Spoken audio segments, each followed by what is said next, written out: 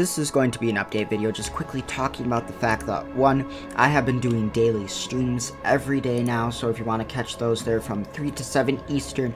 Otherwise, and we do more grindy work on those streams, like the Enderman farm, or my nether tunnel, or my chest room. That's some stuff we've done in the streams that I've done. Other than that, we have, I just upgraded the server recently, so we're accepting more applications. We have a very active server, but we're always looking to accept new people who also want to be active. Oh, looks like M-Score is getting in here.